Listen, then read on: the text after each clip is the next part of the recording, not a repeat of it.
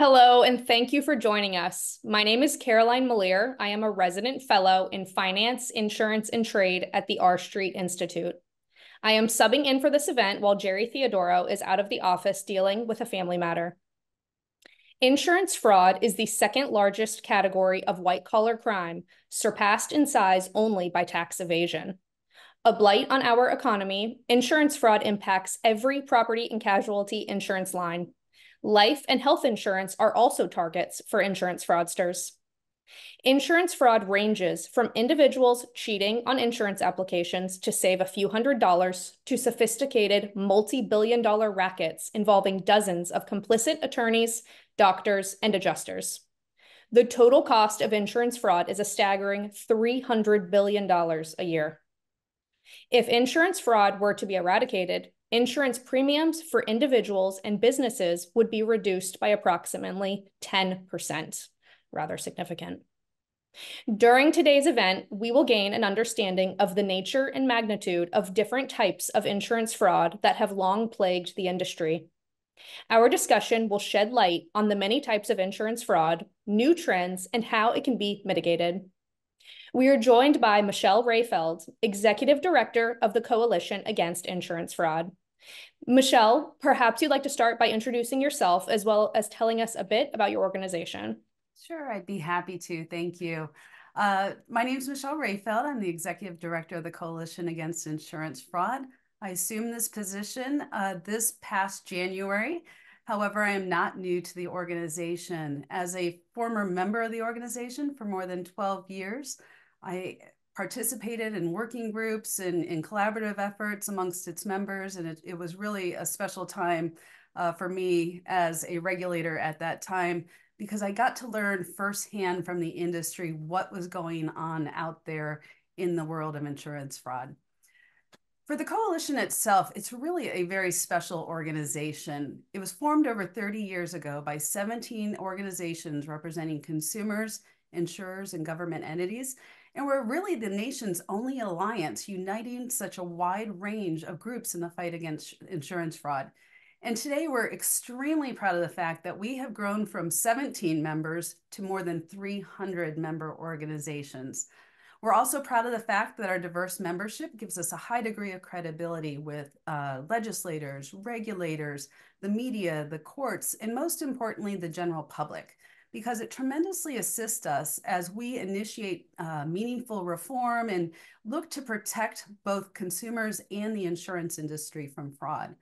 And just to give you a little bit more about our organization, our mission is simple. We serve to unite and empower public and private groups to fight insurance fraud through three different things: outreach, advocacy, and research. Through virtual and in-person forums, we facilitate discussions on emerging trends, technology advancements in the industry, best practices, and challenges that face us in our anti-fraud efforts. And our collaborative, I cannot get my words out today, collaborative approach is really strengthened by the work that's completed by our members on various committees and task forces that we've set up over the years. So it's really a unique organization and really effective when we get our minds together and start talking about the issues that are out there. That's great, and you're certainly doing some very important work, which I think is something that a lot of people probably aren't super familiar with. So, I would say people may tend to think of insurance fraud as harming sort of big multi-billion-dollar businesses, or maybe they don't even consider the harms at all. Can you tell us, is insurance fraud a victimless crime? It's not. It really is not. In fact, it's truly what we say, the crime we all pay for, because insurance carriers have no choice but to pass on the cost of fraud to consumers in the form of higher premiums. And I don't think consumers understand that. In fact, insurance fraud actually costs every consumer $932 a year. It costs the average family more than $3,700 a year. And for every individual out there during their lifetime, $73,000 a year. So just think of that as an individual, what you could do with that added money, if it wasn't being lost to fraud. Yeah, absolutely. That's very significant. And so we touched on this a bit about how big insurance fraud is, right? So what about sort of do you have some numbers on more of a national scale of how much money we're seeing per year that's wasted on fraud? We do, and it's interesting, being with the coalition for so long, for years, and I'm talking decades, there was this magic number of 80 billion out there being used. It was the most cited number out there. Well, years ago, we decided that, we really needed to look into that figure because we knew it was outdated. And so 2 years ago, we unveiled the results of a study that we had done with the help of numerous strategic partners in the Colorado State University Global Chapter. And as a result of that, and you mentioned it earlier, we were able to identify that $308.6 billion is lost to just insurance fraud each year. And what's scary is that number is already outdated. Our study was done 2 years ago. So each year that is increasing. And when the study came out, I wanted to figure out, gosh, what could I buy with $308.6 billion? So I did a little research. I got on the internet. And if I were to go shopping with that amount of money today, I could buy 134 Empire State Buildings. If I were a football fan, I could build 250 brand new NFL stadiums.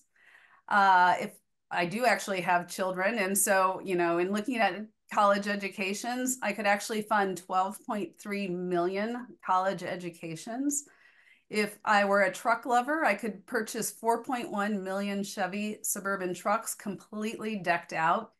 And then if I was looking to buy a home, I could buy 880,000 middle-class homes here in the US. And, so that hopefully, that was eye-opening for me. And I hope it really helped shed the light of how much is lost. And that's every year. Every January 1st, that number starts over from zero. So that's what you can purchase every single year, just with the amount of fraud that is stolen from insurance carriers each year. I mean, there's such staggering numbers that it's always interesting and almost enjoyable to hear sort of those comparisons. So I appreciate that. And so we see fraud, it kind of ranges from tiny fraud, as I mentioned, cheating on insurance applications, all the way to large schemes. So we see staged accident schemes that may be upwards of tens of millions of dollars. Can you maybe talk a little bit more about the staged accidents and how those schemes work exactly? Sure. Yeah. With staged accidents, it's really interesting because you have sophisticated groups of criminals out there. I mean, there's organized crime out there that we are all dealing with. And with staged auto accidents, a lot of times you have a group of individuals who they've identified an insurance product out there. And so they'll do a number of different things. They'll target innocent individuals such as yourself. You may be driving down the road and they may box you in, and the individual in front stops short on purpose while their cohort behind you smashes into your car and causes, this chain effect. They have organizations where everybody knows each other, and they go out and they get junk vehicles, and they organize an accident and stage it to look as if something happened, never call the police, never bring in, but then they start going to doctors and the ERs and claiming they were in this auto accident and taking pictures of this. So it really gets into some very elaborate schemes. And then some are purely on paper. Some never happen at all, but they just take the information from stolen vehicles or vehicles that they've purchased and start using that. When I was a regulator I oversaw our fraud unit, we had individuals quick deeding vehicles to one another.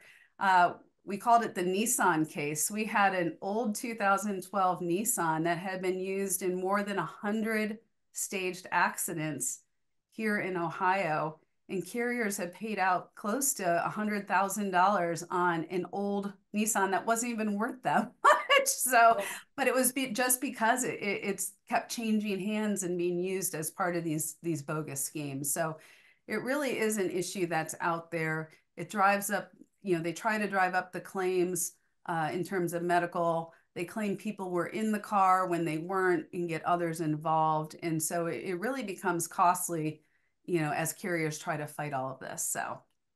And insurance, of course, is regulated at the state level. So are there certain states that we see are more susceptible to these schemes than others? Every state is Okay. susceptible. And it's interesting because uh, all the state departments of insurance talk to one another through an association that they're with. And the fraud directors of the various states have regular communication about what's going on in their states, because typically we'll see it start in one area and spread all across the country. So there really isn't a state that's immune from fraud at all. Okay, sure. And so it sounds like with the staged accidents, the primary target there would be car insurance, right? But are there what sort of lines of business are the most subject to insurance fraud? Does car insurance stand out above the rest, or perhaps maybe another line of insurance? Every line of insurance has Mm. its own unique. I cannot think in all my years of one line of insurance that has not been hit by fraud. Your personal lines insurance, your homeowners, your auto, those are the most common that we see, but also, healthcare fraud. And we've got consumers obtaining auto coverage after an accident and trying to pass it off as, damage that took place while they were insured. We've got people hiding their cars, claiming that they were stolen, or even homeowners or renters ransacking their homes or apartments, making it look as if there was a burglary, and then staging, a claim for that. We have on the workers' comp side of things, you've got injured workers who are faking accidents to be off work. You have legitimate workers who are off work, but then they go and double dip. They claim they can't come back to work, but they go get another job so they can have two sources of income coming in. We've even seen injured workers falsifying the medical documentation to stay off work longer, when their doctors are returning them back to work. On the worker side of comp side of things, you also have employers committing fraud where they commit what we call premium fraud.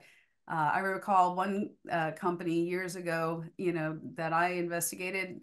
It was a construction company, yet they had every employee as a secretary. On the healthcare side of things, you've got medical providers billing for services not rendered, or we even in severe cases, we've had medical providers actually diagnose people with conditions they don't have to justify the need for added and expensive testing that they're going to then be reimbursed for.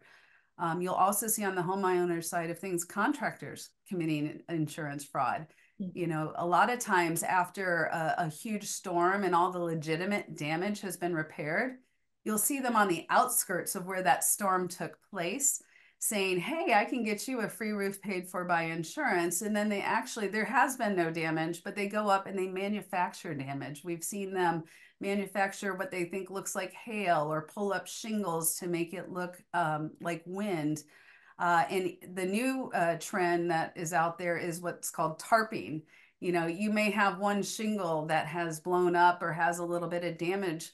Well, they'll cover the roof with these big black or blue tarps, and they'll nail those tarps in over the whole roof rather than that one little area. Well, guess what? Now you've got hundreds and hundreds of holes in your roof that need to be replaced. And so, we see that.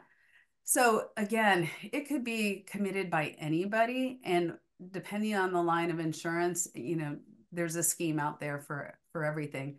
I will say one of the areas really being hit hard is the life and disability lines of insurance right now. And there we have a lot of individuals being victimized by identity theft. And so that's a concern. You do have false claims being taken out there, or being made, beneficiary issues where people are forging changes of beneficiary when those in fact weren't done, just be out of greed because they want the money when the person passes. But we are seeing quite a bit in the life, disability, and in annuity markets right now.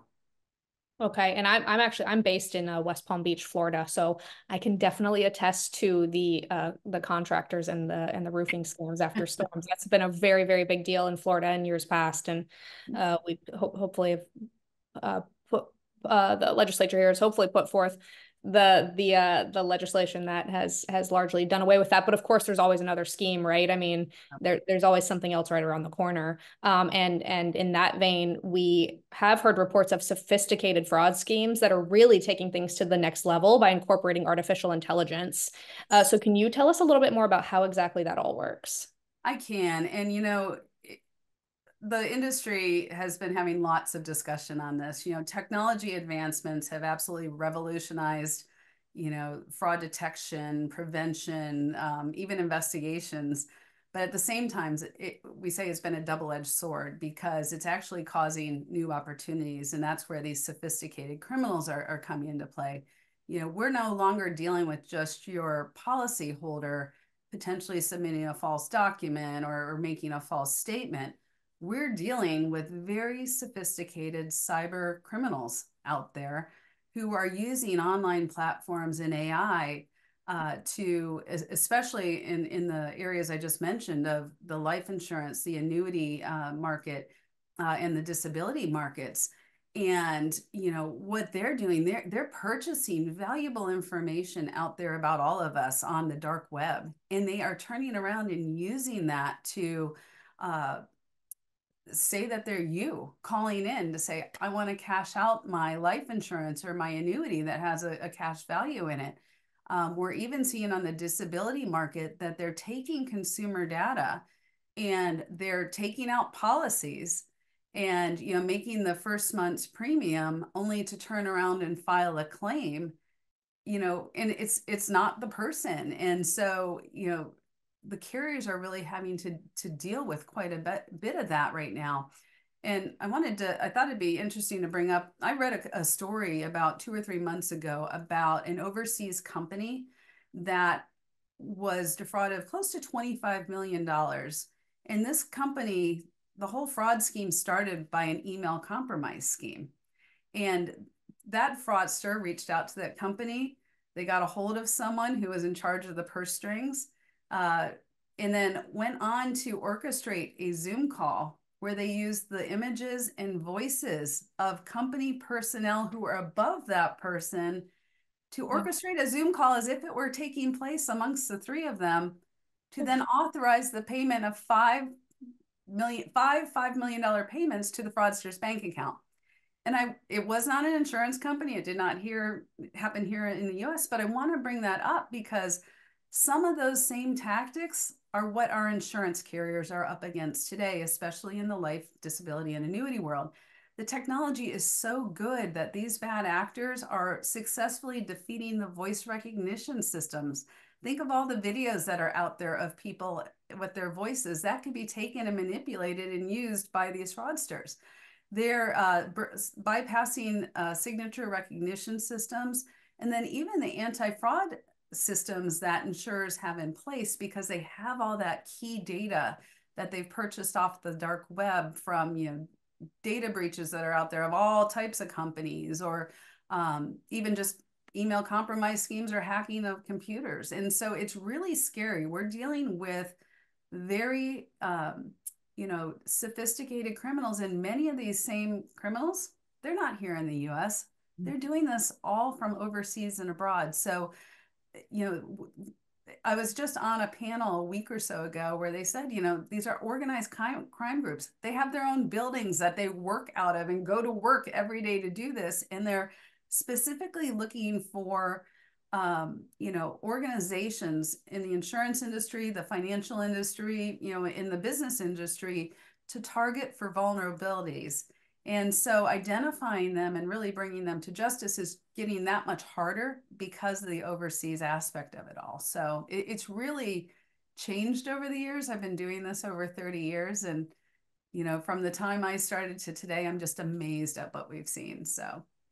Oh, yeah, the schemes have gotten like you said, not just in insurance, but across the board have gotten very, very sophisticated. Absolutely. And I've even read in terms of the voice recognition, they only need like about a 10 or 15-second clip of you talking and they can parse anything together. Yep. So it's sort of incredible even.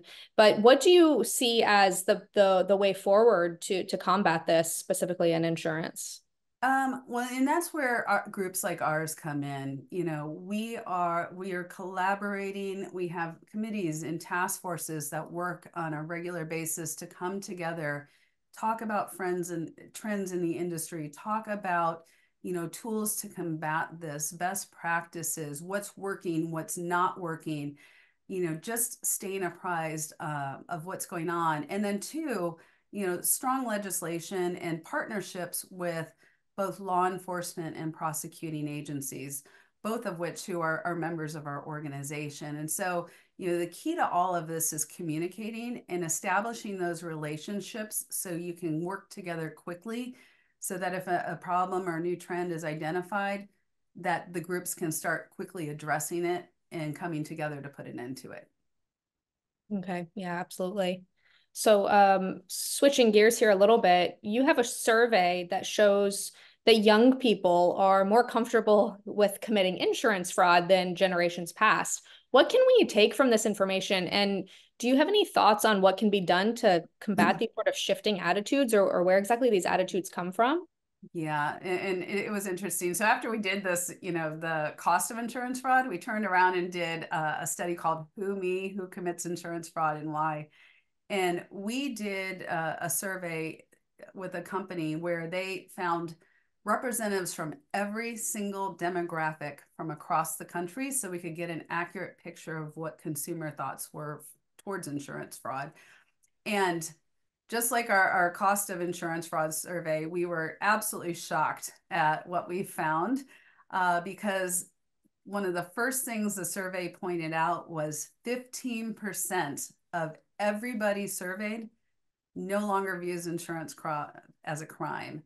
And they also said not only did they find it acceptable, but it'd be something they'd be willing to engage in. And, if you take that 15% and you apply that to the total population of the US, we are now looking at 50 million Americans who don't view insurance fraud as a crime. And from that same study, what we found was those 45 and younger, I'm sorry, 44 and younger, 18 to 44 range, don't believe insurance fraud's a crime because they don't believe they're personally impacted by it. Mhm.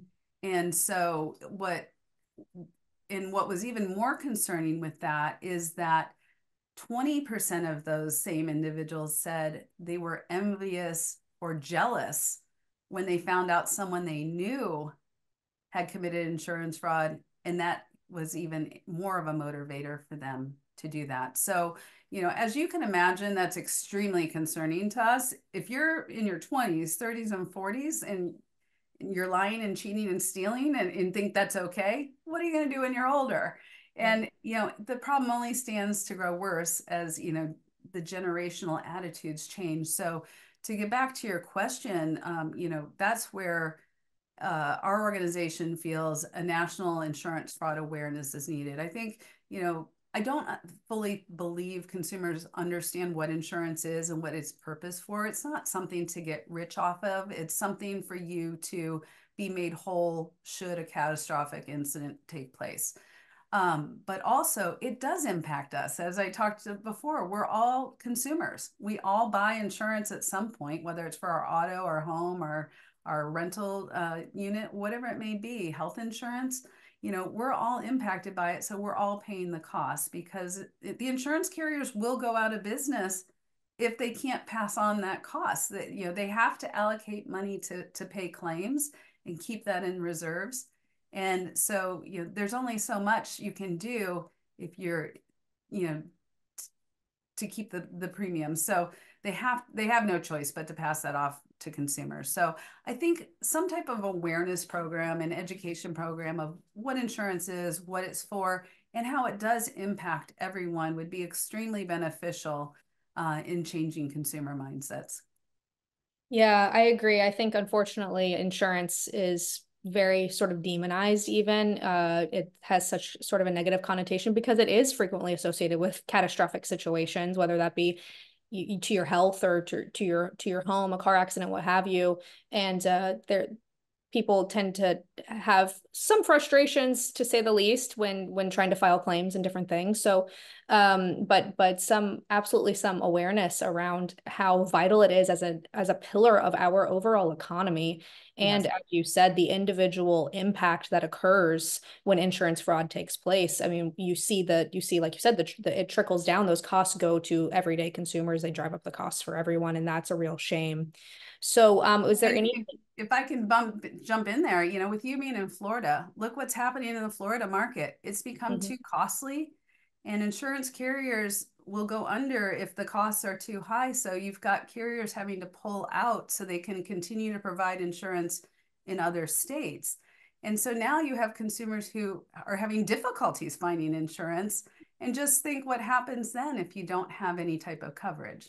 There's nothing to fall back on. So Right. you're absolutely right on that they are demonized. And I think pointing out the importance of what the role they play in, like you said, our overall economy is really key. So Yeah, and in Florida in particular, we've now seen an over reliance on the state-backed system, which is completely unsustainable, certainly. And I think there's a lack of understanding of the repercussions from that as well, both with just taxpayers and what we're pouring into that system, but also there are certain assessments that can come down in the wake of a really big storm that can have a serious financial impact. If there was to be a huge storm that hit the state and the state-backed insurance system had to pay out billions upon billions, they can ultimately come and assess the private insurance policies as well. That would be catastrophic for the state and for the residents of the state. So yeah, we want to absolutely always reduce any reliance on state government, and that's kind of what you end up pushing people into, right? When the prices get driven too high by fraud and other things. So